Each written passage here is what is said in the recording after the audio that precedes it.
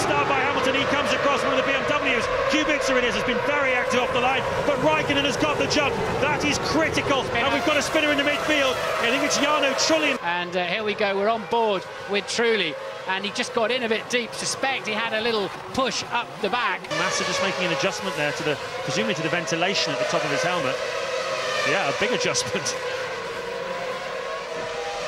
Lewis Hamilton's got anything left, now is the time to deliver it, because he's 5.3 seconds off the lead.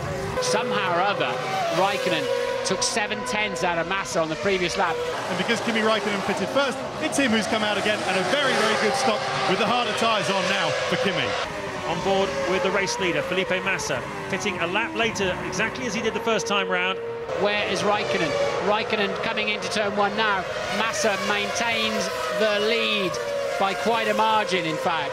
We're on board what I suspect is it's Hamilton. Oh no, he's got a damaged right front tyre. Oh, he's going to hit the wall if he's not careful. Just kept it up. Let's take a look and see if we can see what happened here. That's where it went. Yeah, it was obviously on its way out down the hill, so he's picked up a puncture from somewhere.